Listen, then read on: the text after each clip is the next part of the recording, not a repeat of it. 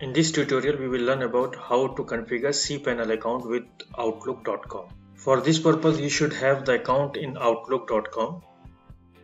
Next, you need to go to the settings section. After that, you need to click on the Outlook setting. Click on synchronization email. And then after, click on another account.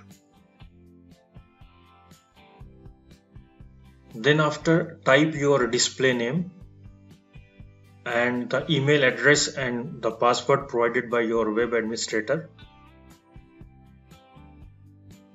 After that, click on OK button.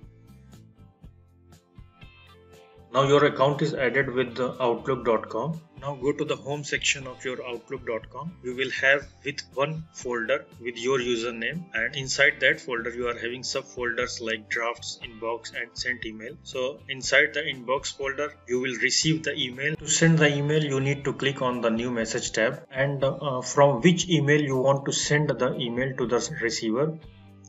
Suppose that I want to send the email to receiver from my cpanel account, that is shahnawaz.hussain@daagu.org.